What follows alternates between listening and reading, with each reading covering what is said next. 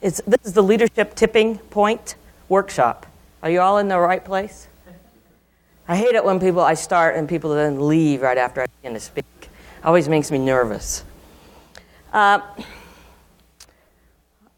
Pollyanna Pixton, and I'm going to tell you a little bit about me and my background, then I'll start with the course. I started out with a degree in mathematics right here from the University of Utah. I then studied 3 years of graduate studies in theoretical physics. I went out and worked on a manganese mining project trying to decide whether we could bring manganese nodules up from the bottom of the ocean. I wrote the data acquisition system in hex without a compiler. So now you know how old I am. And you probably know why I went to leadership instead of write code. But right after that, I went to work for Honeywell, the building ship positioning systems, and they came to me then, they said, Pollyanna, we'd like you to be a team leader. And I said, don't be stupid. I said, those leaders just get in the way of us doing real work. But they persisted, and eventually I caved in. And I thought, well, maybe I ought to develop a leadership style that was better than the one I was experiencing. So over the years, I have developed some tools, and one of them I'm going to talk about today, about leadership. Right after I worked at Honeywell, I went back and got my master's degree at the University of Washington in computer science. And then I went out into the oil field, as a manager, bringing some of the first computers onto semi-submersible oil rigs, because one of them had flipped.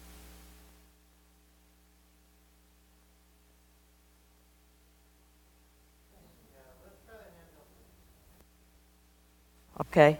Wait, there it is. It's back again. Just don't move. I'll just stand right here for the whole time. Oh, boy, that'll be hard. Okay, it's right there. So I then worked in the oil fields, and then right after that I went to Asea Brown Boveri, ABB, as a consultant, building control systems for electrical power plants. And it was there I had absolutely no hire and firepower. I could give no one a raise. I was a consultant. I was a foreigner in Switzerland. And I was working in a country that had given women the vote in 73, and that's not 1873, that's 1973. But they were building fixed-price systems that should have taken 1 year to build, and they were delivering them in 4 years. So even I knew that business model was pretty broken. But using the tools that I'm going to talk about today, we managed to deliver 8 systems at 1 year each, staggering them through the pipeline. So I'm not talking about stuff that is theory. I'm not talking about my great ideas that you ought to go out and use because they're my great ideas. I'm talking about tools that I've used for years and years and years and that have proven effective. They are just tools.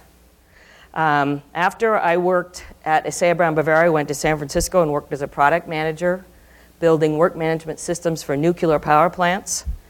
And then I went to Switzerland and built the electronic stock exchange for the Swiss banks. It had failed twice before I got there. Once the Swiss tried to build it and it didn't go fast enough. And the other one, those people called Arthur Andersen Consulting. Anybody heard of those? They tried to build it. They gave us 9,000 pages of documentation, and we took one look at it and said, it's not going to work. So we started the process of trying to build it again. And when I used these tools that I'm going to talk about today, agile practices emerged. So a lot of people have said to me, how did that happen? We saw pair programming. We saw test first. We had to do lightweight documentation because we had already documented the crap out of it, and it still wasn't working. The functional spec was finished after the product was delivered. So we had customer involvement. We were taking traders off the floor and turning them on to an electronic exchange. They were right down the street, and we brought them up the street for focus groups every time we needed to talk to them. Plus, we had the head of the functional spec team who had been a trader himself. So customer involvement.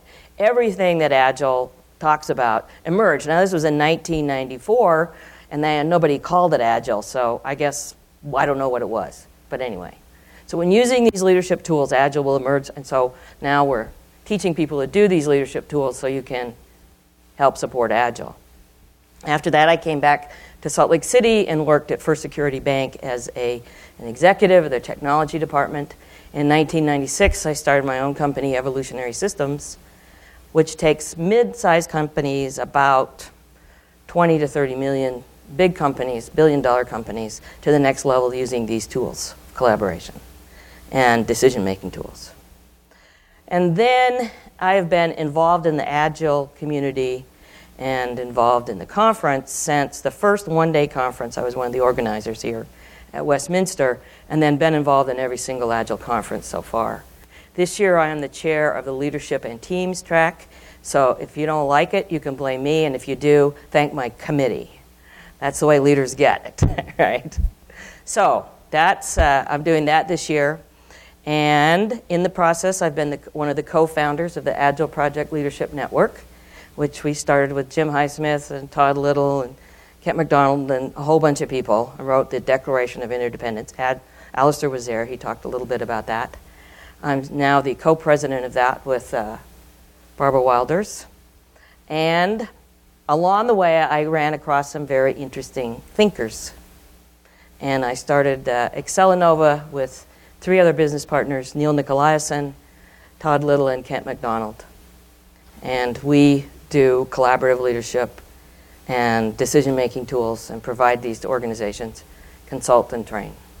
And that's where we ran into IBM, head on. Imagine trying to turn that to Battleship. But we're managing to make some headway. All right? I've been very active in the nonprofit community here. I was in the Utah Nonprofit Association board and the president of that organization for a year. I teach at the University of Utah in their professional education department. One-day courses on, the next one's on leading up at the end of this month, collaborative leadership next fall, and Agile project leadership also. Any questions? Oh, I forgot the book. We just published a book. It's out the 29th of June, 29th of June, 1st of July, called Stand Back and Deliver, where you'll find all these tools in there described and examples and case studies all over the place. Okay? And Acceleranova.com, we have more articles, more words, all these presentations can be found, everything you need. Anything else? Okay, now I guess I'll start teaching the class. Now you're clear it's a workshop, right? That means you work and I talk. That's the way I like to do it. All right, so I hope you have a little piece of paper and pens because you're going to do a little thinking, a little working today. Sorry about the color, but when you get the real slides, you'll notice how they're not really pink. But I don't know, it's some technology glitch here. Okay, let's get started. This is what I call old school leadership. Some people call this command and control. Some people call it transactional leadership. Transactional leadership is I tell you what to do, you do it, and I pay you. That's the transaction. About 80% of our leaders are still doing this in our country. It is manages change, knows the answers, bureaucratic, leader makes all the and it's authoritarian. Anybody work for a leader like this in your past? I know you're not doing it now. Anybody? How was that a good experience for you? Anybody? Nobody raises their hands. How many of you are still working for that leader? Oh, there's still a couple of them. Oh, well, now I know why you're at this conference. There should be a job board out there. The most interesting thing right now is there's some work done by Robert Sutton. You'll see his writings lately in Business Week, I find fascinating. Has done some research at Stanford that shows that anybody that gets in a positional power, that means just a little positional edge over another person, stops making decisions based on all the information. So they're making decisions based on less information. So the concept is that leaders shouldn't be making any decisions. It's a shift in the mindset. You come up through the organization solving problems, you become a leader. Now you have to help your teams solve the problems. And they own the decisions. They're closer to your customers. They're closer to the needs. If you got a process that needs to be changed, who knows why it's not working? Anybody? The people in your organization, right? How many of you know the processes that aren't working in your organization today? How many of you know the people that aren't working in your organization today? Now, isn't that interesting? We all seem to know, and not much gets done about it. Well, I'll give you some tools today to talk about that. This is what I call collaborative leadership, or a new school of leadership. Embraces change. That means when people walk up to us and say, I need you to add this and get it out tomorrow, you go, I'll think about that. Instead of saying, no, we're not doing it. Next release. Fosters new ideas in the organization. Collaborates across the silos. Gives ownership, the key fact here, and is influential. So the job of the new leadership is to unleash the talent in the organization to solve the problems inside the organization by using, because the answers are in your organization. We have, at Excel and Nova, we always have this problem when we go and talk to people about it, and they say, why should we outsource our intellectual problem solving to you? And we say, we don't do that. We give you a set of tools that let you solve the problems inside your own organization and help you make better decisions. Does that make sense? Okay. And none of us are as smart as all of us. This is a very important concept. This does not mean groupthink.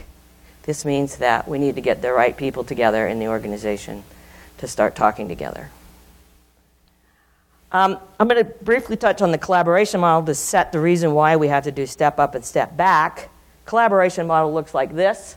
You create an open environment. What's an open environment? No boundaries. What? No fear. What else? That's it? Room to make mistakes. Trust. What else? What's an participatory? No hierarchical structure. Open-ended. Something to do with creativity. Okay. Anything else? A lot of communication.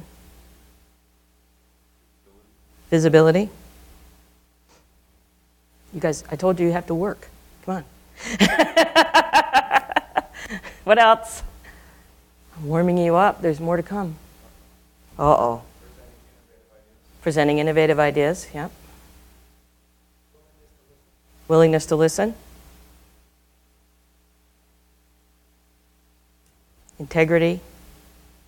Honesty. My favorite, non-judgmental.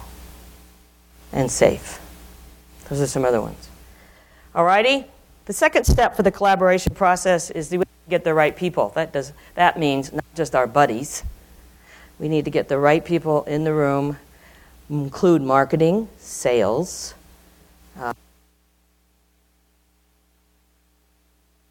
everybody. All the different kinds of people that are going to help make. Finance. How many of you get marketing to come to your team meeting? Your decision-making meetings. Yeah, look, there's some here. That's good. Right, it's very, very important. So I'm going to use my story because people that are here in the room. One time I went out to work for a company and it's Headwaters. They're sitting in the room. They put chemicals on coal, reduce the emissions of the coal, which I think is great. And so they're a green company, and they try and go down the value stream being green. And so they decided they would try and develop a product based on this fly ash that comes off the burned coal, right? So they say, let's develop a new product for that. So they go out and they develop a thing called aerated concrete, and it looks like the stuff on the back wall back there. It looks quite cool. Architects like it. It's interesting. You don't have to paint it. It's can be strong, all sorts of things. They go out, they build a plant, and the first stuff comes off. The first pieces of this aerated concrete come off out of the plant. They put them on trucks, and 150 miles away from the plant, they deteriorate. And then they're telling me the story, and I go, how many people were involved in designing and doing and building this plant? And the CEO is standing right behind me, and he says, 1. I said, really? It was very hard for me not to say, what were you thinking?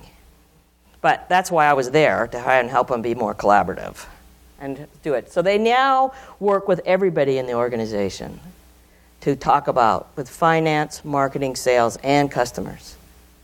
Is that true, you guys? Yeah, they're nodding their heads. I didn't lie. All right, foster innovation.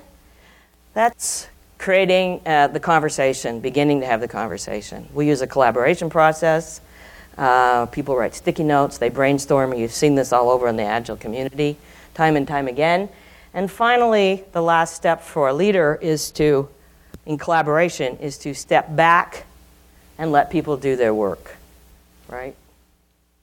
And let them go after the work. In other words, let them have the ownership. Out of all these steps, which one is the hardest one for leaders to do? Step back. I guess that's why you're all in this class. All righty, because that's what we're going to talk about. We're going to talk about how to step up and how to step back. We call this the leadership tipping point. In other words, we have to step up without stifling innovation, and we have to step back and keep the focus. In our line of business, we call the leadership two-step. Right there on the right. Don't try this. I made it up. It'll kill you. Do not do this at home, in other words. So that's what we're going to talk about. Let's start with the side that says how to step aside or step back, because it's the easiest one to do. All right? So we have to have leaders to unleash talent, increase productivity, develop great solutions. They can't just be good anymore. We're operating with less. We have to be innovative. You can take all those lean classes. They'll give you more resources, help you be more productive. Now we have to unleash the talent to be more innovative and in great solutions. And how do we do this? I believe we do this by giving ownership. Truly giving ownership and not taking it back. All right? As soon as a person walks in your office with a problem and you say, have you tried this? What did you do? Pardon? You took it back. You took the ownership back. You gave him the solution. By giving him the solution, you take ownership. Asking for status reports, you take ownership. Asking for design reviews and approvals on your designs takes ownership. It's a fascinating concept, the way we've waltzed right into this process. At IBM right now, there's an architect there who will not approve the designs from the team. Because when he does, he says, I take ownership. And what happens? The team members are disenfranchised. They don't own it anymore. And when they build it and it doesn't work, they say, it's my fault. You told me it was okay. They don't take the ownership back. All right? Very tricky. Now, he has open hours. He'll spend all the days they want to talk to him about it, anything they want to do, but he will not approve their designs. They own them. They deliver. They make the results happen. It's a very interesting idea. All right? I use the 3 C's from Alfie Kohn in his book, Punished by Rewards, what I call his work. The 3 C's of how we can motivate people. People are not motivated by money, right? Everybody agree? I don't want to go down that pathway today. If you want to argue about this, there's a break right after this. I worked with a very pretty large architecture firm of 120 architects, and there were 7 principals that own it, and I sat down with them and I said, people aren't motivated by money, and they said to me, well, that's not true. They are. I said, really? I said, all 7 of you make pretty significant salaries by owning this company. I said, and if I asked you to double your salary, but you would never be able to draw or design a building again, would you do it? Not one of them took the deal. So people aren't motivated by money. I believe they're motivated by 3 things Alfie Kohn talks about in his book. You can read the only one chapter you have to read. It's chapter 10, page 181. So all you need to do is read that chapter. Don't get hassled by the first half, because you'll probably find that very interesting anyway, because he talks about how to decouple evaluations from pay. How you do it and why it doesn't work. It's totally documented. If you're having HR problems with this issue, you can use this. But the second half of the chapter talks about the authentic motivation, the 3 C. The first one is to foster collaboration in the organization. You need to let people make their own decisions. As far down in the organization as you can get them. Now, I'm a total participatory leader. I don't make any decisions. When I built the electronic stock exchange for the Swiss banks, I was technically dead. I couldn't tell you what language to use and why. I couldn't tell you it's a broadcasting system, nothing. I'm technically dead. The whole project, I made one decision. And that was one of the team leaders came to me and he said, if you don't get Andy off our team today, the team is going to throw him out the window. I said, good, I'll take care of that for you. That was the only decision I made for a full 2.5-year project. So I can't make decisions anymore. I have to let other people. Now I own the decision process to make sure they make a decision, but I don't make decisions anymore. So they had the option to build the workstation from scratch or to build the workstation, buy it, and modify it. In other words, you could build a Rolls Royce or you could take a Volkswagen and upgrade it. That's what I was thinking. They were having a tough time trying to decide what to do. They were very nervous.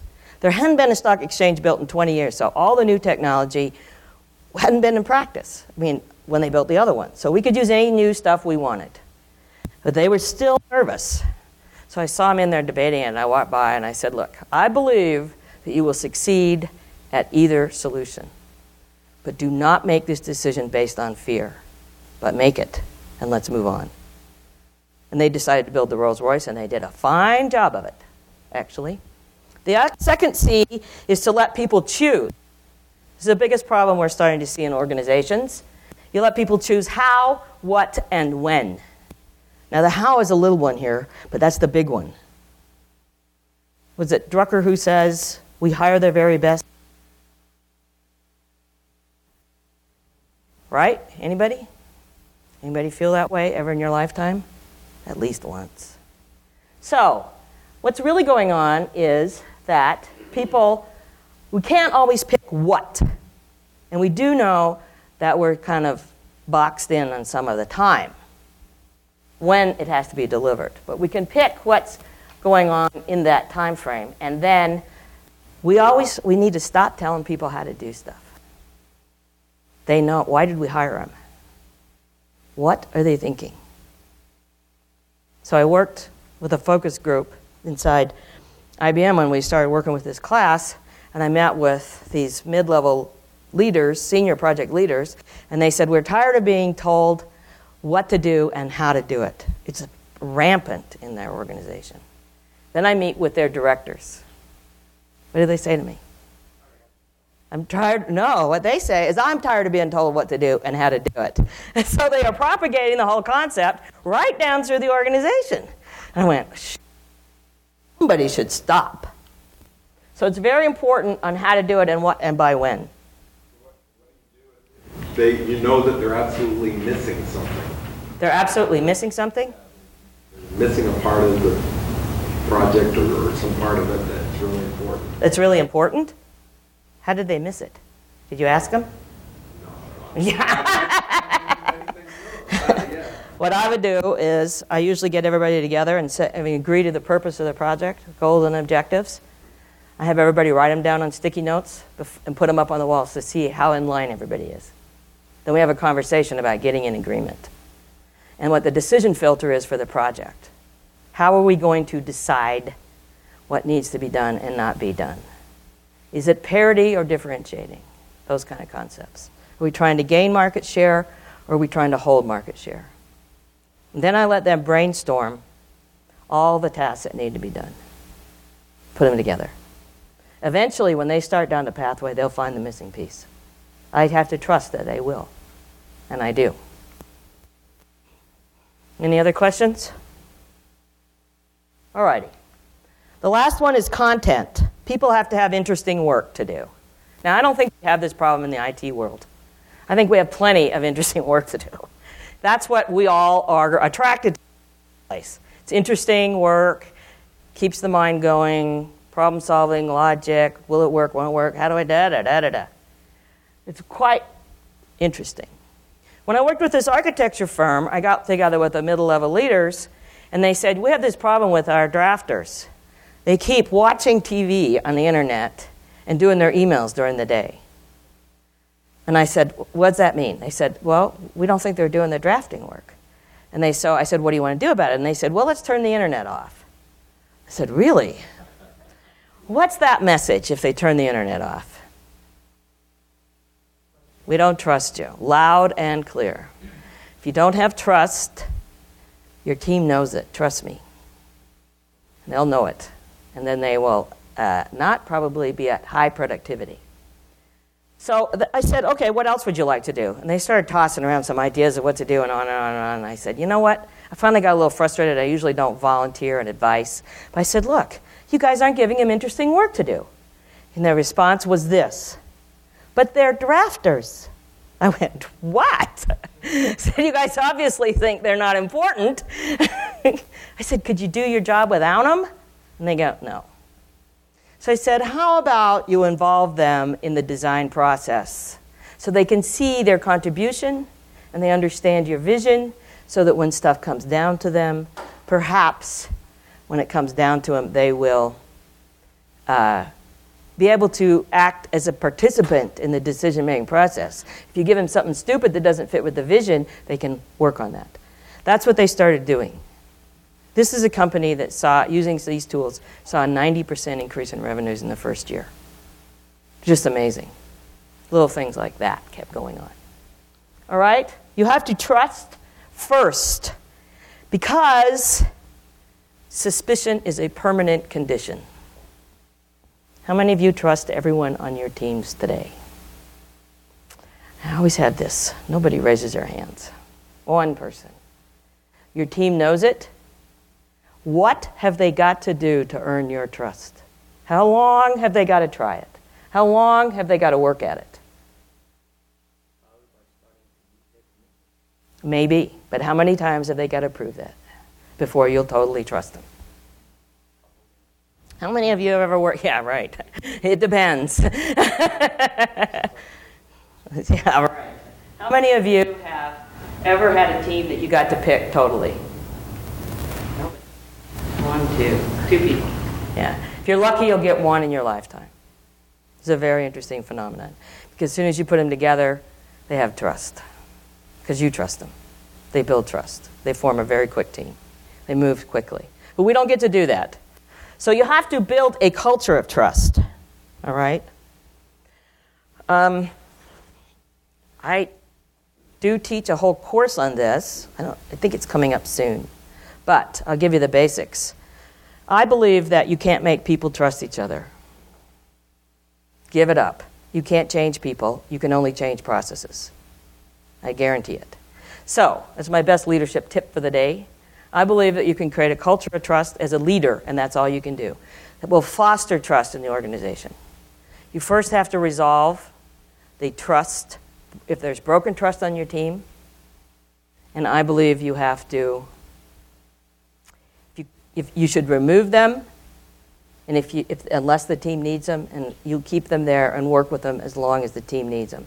As soon as the team doesn't need them, you take them off. Broken trust is like a rope that's been cut. It's going to take a long time to put all those threads back together. And is that rope ever as strong as it was before? Anybody? Is that rope ever the same? No. So as a leader, you have to realize that price tag if you're going to rebuild the trust in the organization. Fix broken trust among the team members. What I like better is to get a hold of a team that has not built trust yet. And I start working down the pathway with things like remove debilitating fear, let everybody understand why they're all contributing, put them together and give them a task to work on immediately that involves everyone, give them positive feedback and continuous feedback, and get out of their way and let them do their work. But the remove the debilitating fear is the big one. All right? So there's more about this. I wrote an article about this in Better Software last September, and it's out on the website on more detail on this topic. Okay, so what are my step-back tips? My first one is to let the teams figure out how. If you can't, stand it while they try and figure it out without stepping in. Leave the room. Leave the building. Go on vacation. Do anything you can to get out of the way. They have to solve the problem. Create a safety net. In my architecture firm, all the 7 principals had to sign off on the design before it ever went to the customer. Now, at 120 architects, you can see where the bottleneck is, and Agile talks about bottlenecks. This is not good. So they said, well, we can't let it get out to the customers without it being approved. I said, really? So what they did, though, they started to build what they call a design charrette, or design walkthrough or review. And then the principals show up if they want or don't want. Okay, so it's a little, before they deliver to the customers, they have the internal people come in and walk through the designs. It's a very effective piece. If you have to get the right people in the right seats in the bus, or you'll never be able to stand back, which also means the corollary. Have you all read this from Jim Collins? Anybody read this book, Good to Great? Great book. All those that haven't, you're in for a treat. It's a great airport book. One chapter talks about 7 principles that made great companies, and then there's one chapter for each of those principles. It's a great airport book. So get the right people on the right seats in the bus, Jim Collins says, and let them drive that. I don't go down that pathway because that's too scary for most of us. But it's true. It will work. But the corollary here is get the wrong people off the bus. I talk to executives and they tell me, I said, how long does it take you to get rid of people in your organization? They say, 18 months. I said, are you joking? I said, that's terrible.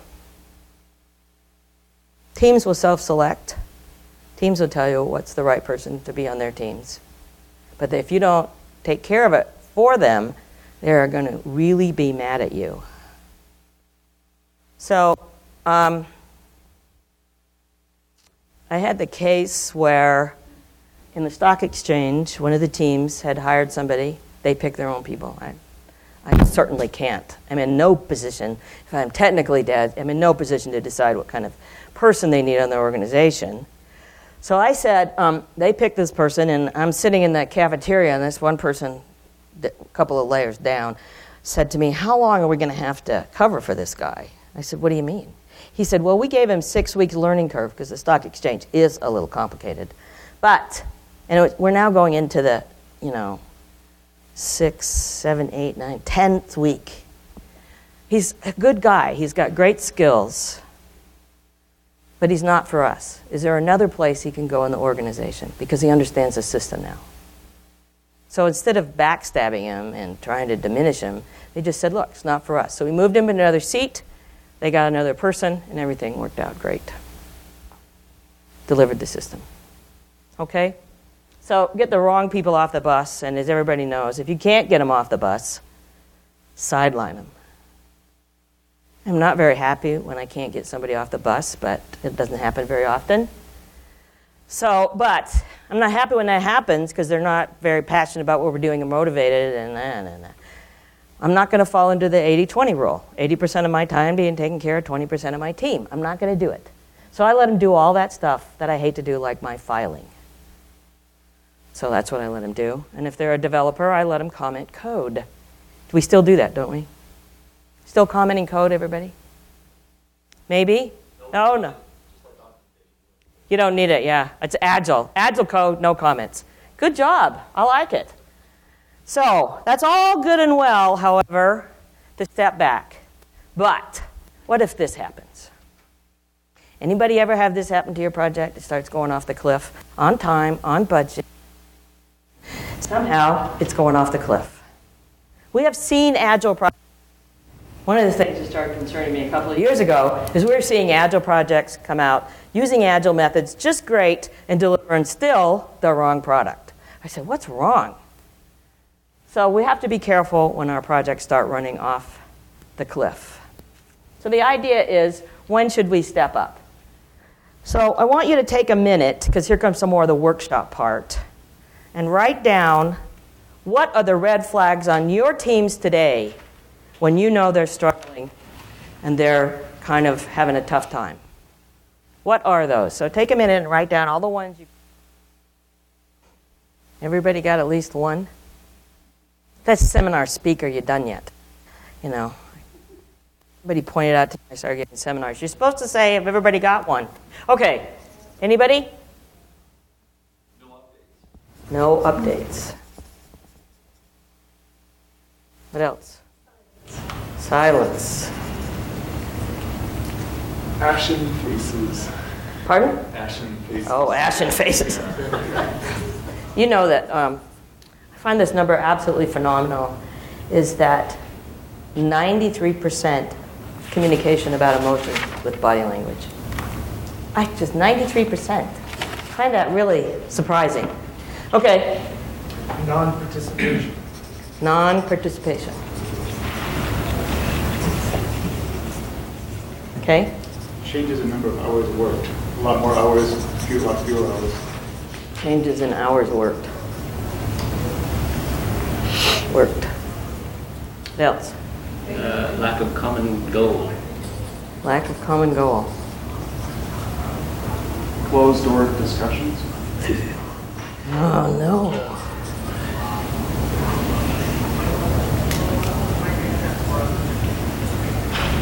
Too busy to retrospect. To follow.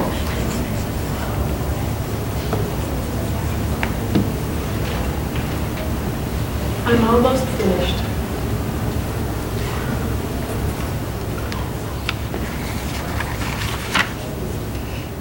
What else? Working on the wrong things. Working on wrong things.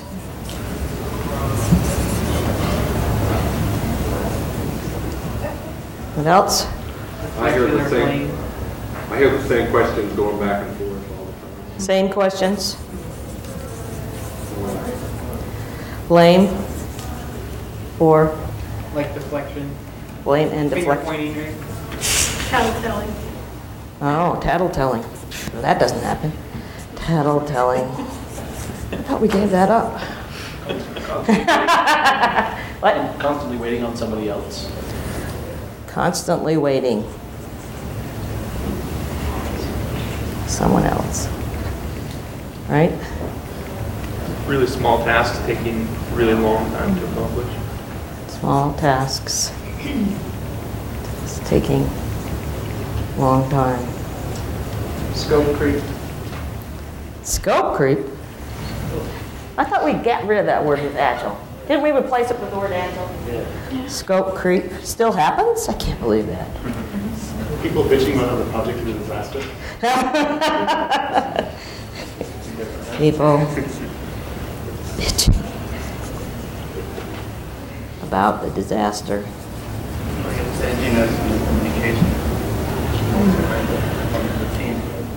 Edgy communication.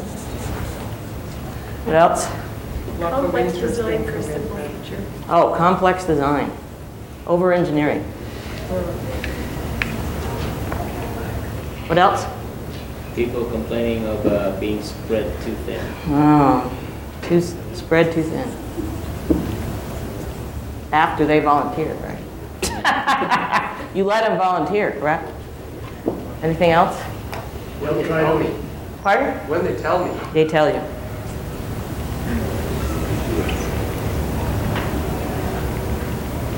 They don't try to improve. They don't try and We're getting improve. that fixed. No improvements. What else? When somebody else tells me. Someone else tells you. Yep. Someone else tells you.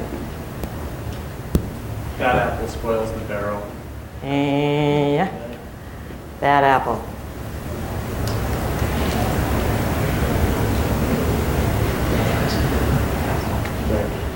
Hey, that's a lot of them. Hey, Shootsky.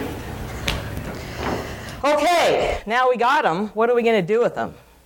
You think we could just leave now and you could go home and say, what did I take that class for? So what do? First, we've got to get the team back on track as a leader, right? As well as maintain the team integrity. We can't take away their integrity. We can't solve the problems for them. We can't take away their problem-solving ability. So how do we do this? Let them do it, right? So this is what I do. I don't ask them what's wrong, because what happens when I ask them what's wrong? Pardon? Right, they're pointing fingers. What else? What are they going to tell me? Nothing's wrong? Nothing's wrong. Right, nothing's wrong, or I'm going to get everything, correct? One or the other. I also don't ask them where they're stuck, because they'll say, what do you mean? I'm not stuck. right? Alrighty, so I asked the team to describe their work, their approach, the pathway they went down, but mainly why they chose those pathways and those approaches. So I'm really trying to get them to discover a new view of the problem. Now, there's a new thing called a zero-gravity thinker. Has anybody heard about this? You bring in somebody that knows nothing about the project they're working on and ask them to explain how it works to you, to the zero-gravity thinker. Now, I've done this on projects. I cannot do it for myself, my own team, but I can do it for other teams. So you bring, and it's fascinating. It's really fun because you get to be stupid. So what happens when what you do here? What happens when you go there? What happens when you go there? It's like a mini walkthrough of the project. And it's very fascinating, and it really helps people see what's going on. So there's a problem you said, well, somebody left something out. A zero-gravity thinker can help them find it. So the idea is to help them discover a new view. So what are our step-up tips? You have to reinforce ownership by not giving them the answers and not giving them the solutions. You might not have the right solution anyway. They may have a better one. All right? So, the idea is to help them keep the focus. I sometimes tell stories, other experiences that happened to me in my way deep past now. It's really hard to explain stories about writing in hex, but sometimes they get it. I actually do know how to write in PHP, but that's boring. You have to ask questions that help people discover the solutions, not give them the solution. Alrighty, this is my favorite question, is how would you like to solve it? When they come in my room, or they come and ask me for a solution. The other one is Neil's, which you said what would you like me to do? His worker bee's back there shaking his head. Yeah, I get that all the time. It's really fun. So what would you ask? So what I want you, I know this is really easy for people to do. So I'm going to let you practice. Here comes the workshop part. I want you to pair up with somebody, and I want one of you to be the leader, and whatever you do, you're not going to give the answer. And I want the other one to be the worker bee, and whatever you do, you're going to get that answer out of the leader. So I want you to practice. I know, it's so easy to do. It is really fun, and then after you've done that, then switch and try it again the other way. So you both get a shot at the leader, and you both get a chance at being the worker bee. So remember, the worker bee wants to get the answer out of the leader, and the leader's going to make sure they don't give it to him. All right, so pair up around, find somebody to work with, and try this out. Because it's really easy to do. You all just went, no problem. Okay?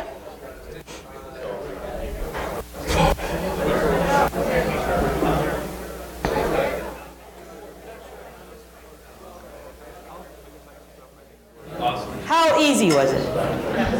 On a scale of 1 to 10, anybody find that difficult? It gets easier. It gets easier as you practice. Anybody have any good, I hope so, yeah. Anybody have any good questions that they use right here?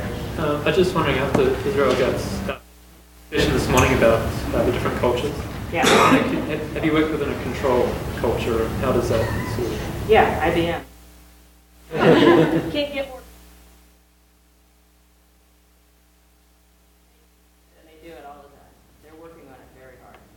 They build clock controllers constantly and push it out to the organization. That's how they do it. Yep, they're really working on it. The WSR project, I have no idea what that means. The executive looked down and said, just give me an innovative product and get it to market. That was it. Okay, all righty. They went off, and he trusted the team, and he trusted the leader, and the conversation, the status report was a phone call. How's it going? Everything okay? Yeah. Okay, thanks. That was it. All leaders really do is remove obstacles. Status report. Yeah. Results. I want results. I don't need status. Any other questions people had? Right there. This wasn't exactly a question, but it occurred to me that you can be directive this way by choosing when to stop asking questions when they get the right answer. That's true. You can do that too. Or choosing which story to tell them. Yes, choosing a story. You have to be very careful how you use this. Yeah? It is so tempting when you know the answer. If they're looking for something very specific, it's very tempting to give it to them. Yep. But the problem is that they keep coming back to that well over and over and over again. But it's, in our dialogue, it was so tempting because you know the answer, you know what they need to do to solve the problem, and you just want to give it to them. Right. Without letting them think it through and figure it out. So next time, they know how to solve the problem rather than come to you, they can figure it out. All right. It's very tricky. Yeah. I kind of have this general approach, or might drive my family crazy, of answering questions with questions, sort of. But the thing I find is difficult to tell when or how to deal with a situation where it's pretty clear the other person's now frustrated with the fact that you won't give them the answer. And so now the discussion has begun to deteriorate from helping them find an answer to they aren't interested in hearing anything you have to say anymore because they just decided you're not going to do anything for them. And try to redirect that kind of a situation. That's one of the toughest things. Yeah. Here? Yeah, I noticed, I was surprised how dynamic the conversation was and how there was less tension, because a lot of times if I provide a solution and then I get the sense that somebody isn't going to do it or doesn't like it or whatever, then there's this sort of, then now we're starting an argument instead of this. So I was really kind of just surprised at how dynamic the conversation was. Because before I thought that if I were to just ask questions that I'm almost playing a game, but we actually came up with some solutions to things that I wasn't expecting. Wow, that's good. So I've been learning a lot recently about anchoring, and when a leader makes a decision or whatever, how people tend to, that's the anchor decision where people tend to migrate towards that, whether it's a good solution or not. And so, again, it's tempting because when you make a decision, whether or not it's a good decision or not, people are going to want to try to follow because that's now the anchor decision. They're going to base their decisions and migrate towards whether it's right or not. So it's a careful track. Yes. Very tough. Okay, so Mr. Neil Nicolaisen is going to come up here and do this piece. Oh, Neil. This is his tool. He just showed up today to make sure I gave him credit, because usually I try and steal it from him. Now, he developed this what we call the macro leadership cube, as opposed to the micro leadership cube. So it's a tool to help you about stepping up and stepping back. Okay, I want to be able to have you go out of here and have something to do. So it really looks like this. It's a cube made up of different elements, or what sometimes we call boundaries of a cube. Purpose, the number of people, considerations, market window, budget, but at the very top is the results that you must achieve. All right? So you build this cube with your teams together, collaboratively, and when they work inside the cube, you leave them alone. All right? And remove all the barriers that they're seeing or that they keep asking you about. And that is one of my favorite questions. What's getting in your way of getting your job done? What's getting in your way of reaching, the end of the iteration or whatever is bothering them? To help teams grow, we use this by making it a bigger cube. So they reach for more and do more things and have more responsibilities, considerations, purpose. And we stand back even further. And I love this part. But when they start coming out of the cube, that's when you step up. And when they start vibrating, bouncing, coming across here, one of them would be when they start thinking about something being differentiating instead of parity. When they start over-engineering something that's parity. This is the biggest weakness we have in IT. 64% of features are rarely or never used. And we over-engineer stuff. Remember the old days when developers would sit around and they say, oh, just let me add this one more feature. My users will love it.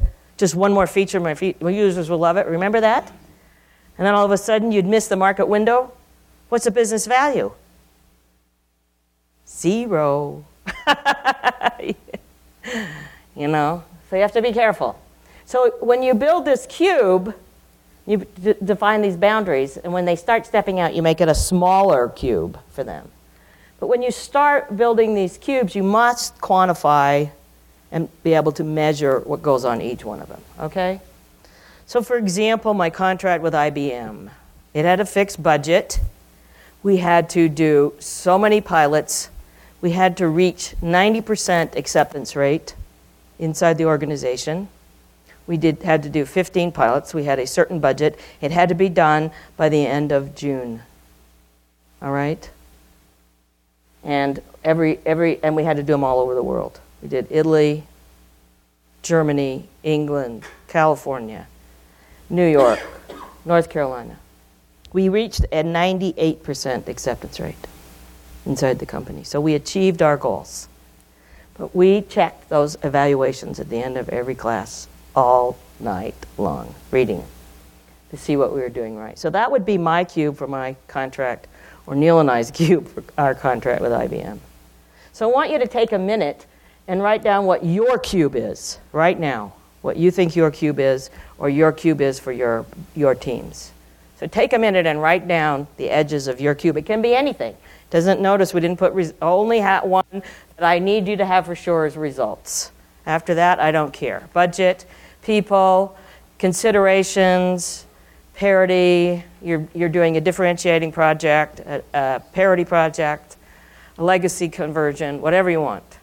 Make your cube for yourself or your team, either one, and make it quantifiable and measurable. How do you know you're successful? How do you measure success? Okay? So we had a project where we had to open up 11 new sites, which means we had to get network connections to 11 new sites. And our sites in our business are in the middle of nowhere with addresses like turn right at the chicken and go 6.5 miles, and then turn left and go and across the ditch. And so it was a challenge to get our network connectivity to these 11 new sites, and it had to be done during 2008. The drop dead date was December 31st, 2008. If we had the network connection lit up on January 1st, 2009, it was too late. And so the walls of the cube were things like internet connectivity at each location, working by December 31st. Didn't have a budget. The budget was determined by each site manager at each plant. How much is internet work? These are the options. You pick which one works for you. And that was pretty much it. The network manager figured out how. As the leader, I didn't tell him, I think you should use satellite connections. I think you should use WiMAX. I think you should use cell phones. I didn't tell him anything. So just go figure it out, whatever you got to do. I didn't tell him how to communicate with the plant managers. I didn't tell him how to define value for each site. Does that make sense? He figured that out. So the how I left to him. All I cared about is no later than December 31st, 2008, every site has a working internet network connection. And that was all we evaluated it on. When there was a problem, we had one site to go. We were counting on, and the scheduled installation was December 19th. And I thought to myself, I've never yet had a telco provider hit a date. And if they miss, the following week is Christmas, the following week's New Year's, we'll miss it. So I saw my network manager heading towards a cliff. And so instead of telling him or asking him what's going to happen if, what do you do? What's your backup plan? I just asked him, I said, what happens if Verizon, in this case, misses their date?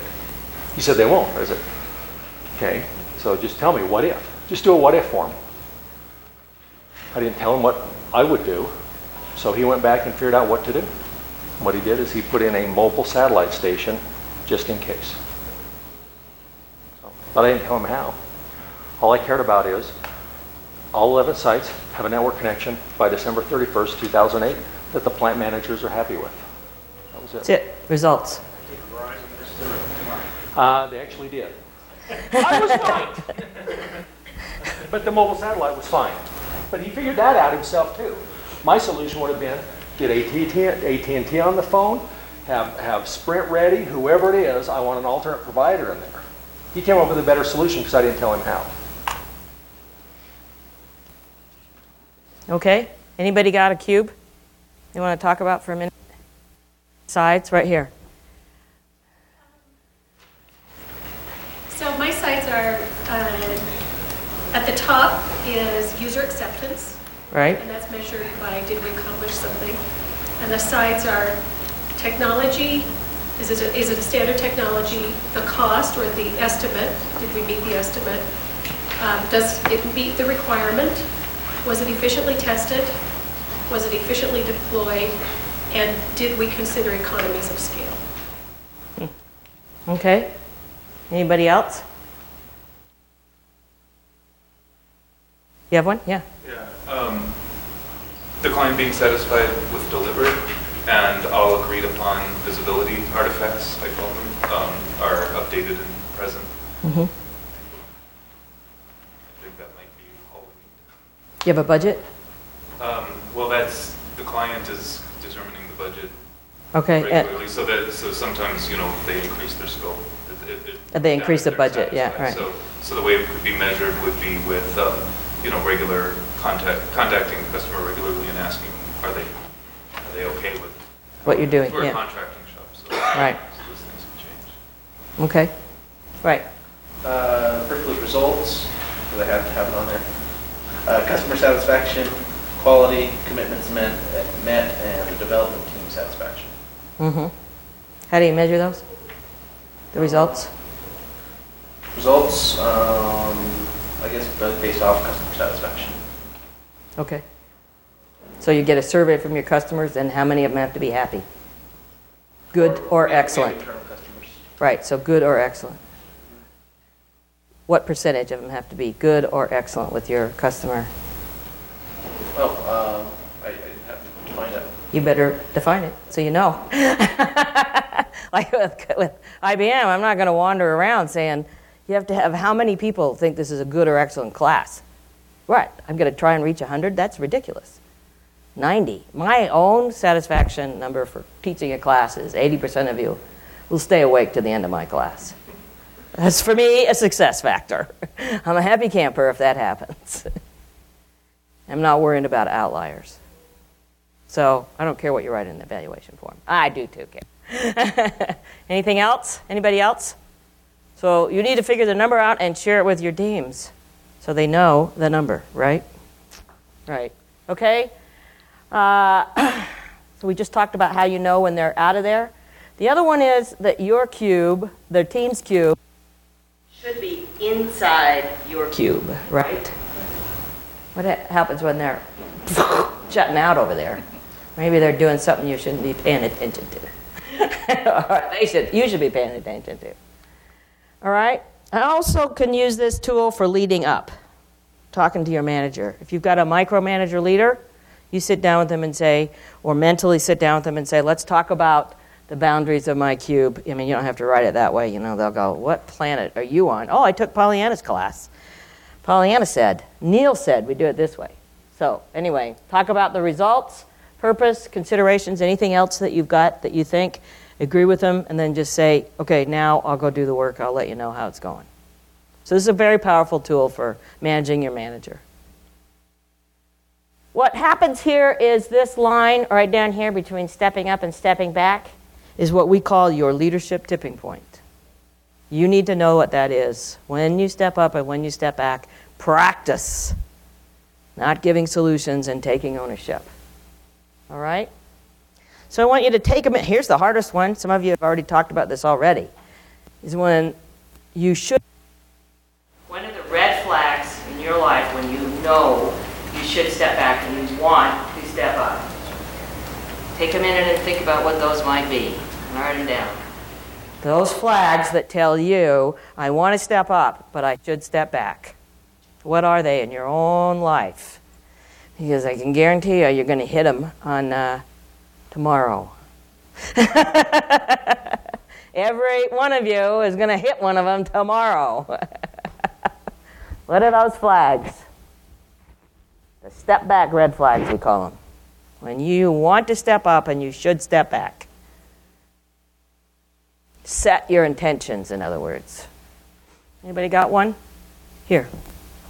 Neil actually gave us a very good one, and that is, and I've felt this many times, a feeling of anxiousness about what's going to happen. If they fail. You might see that they're going to fail. Yes, and you want to relieve that feeling of anxiousness immediately, but it's not such a good idea. Yeah. Here, removing the anxiousness right here. When you start getting too many questions from the team that require you to make decisions. Oh, and they're asking you to make decisions. I'm sorry, we can't hear this. She said when you get too many questions from the team asking you to make a decision. Too many of them. Yeah, of course you want to. You get tired. You go, oh, I'm tired of hearing the same question. Let me tell you the answer, right? Right here. When I'm too rushed to take the time to go through the process of asking the question. Yeah, when I feel too rushed, under stress, to go through the process of asking the questions. Here, Michael. When there's a voice in my head saying they're not getting this, and because there's two paths to that. One is I feel calm about that, and like, okay, well that's what's going on. I can just be with that. The other is when I feel anxiety about that. When I feel anxiety about they're not getting this, that's the problem. Right. When I don't, it's just fine. Okay, it's fine. You can step back. When I feel anxiety about stepping back. Right here. Apply your own standards that you have for yourself to others. Applying your own standards to someone else. That's a big one. Right here. Certain personalities. Certain personalities. But I just disagree with it. As soon as I see them, I'm already disagreeing with them. Like that person you don't trust comes in your office? Right. Oh yeah, that's a good one. Anyone else? Yeah. If I don't know the risk of their failure, sometimes I'll be afraid of allowing them to fail. Okay. Afraid to let people fail. So I don't know the risks. When I do know the risk of failure. When I do know the risk of failure. Yeah, tough one. Build that safety really fast. Building it as fast as I can go. Okay? Anything else?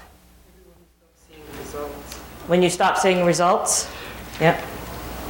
When you see that your team are constantly exchanging emails leading to nowhere. Well, oh yeah, right. And you get long CCs and BCCs and blah, blah, blah. Oh yeah, I love that one.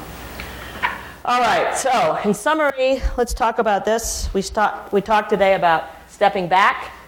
We talked about the 3 C's from Alfie Kohn: collaborate, choose, and content. We talked about fostering trust and letting your teams find the solutions. And stepping up, we talked about refocusing the ownership, not taking it back. Help them focus through questions, and we talked about the macro leadership tool. Here's our information. Now, I should announce that we've talked about the IBM class here. We will teach this in Salt Lake City publicly on the 21st of July. We'll teach all 4 modules, and we will only take 20 students. So you'll be able to sign up for this on Monday on excelinova.com, if any of you are interested. That is the Making Better Decisions module, how to collaborate and collaborative leadership, how to build a culture of trust, and how to step up and step back, plus problem solving using those tools. So we'll do one of those in town, just so you're interested. And that's where you can find me if you have any more questions or want to talk to me, ask me stuff. What else? I have time for about one more question. One right here. Question.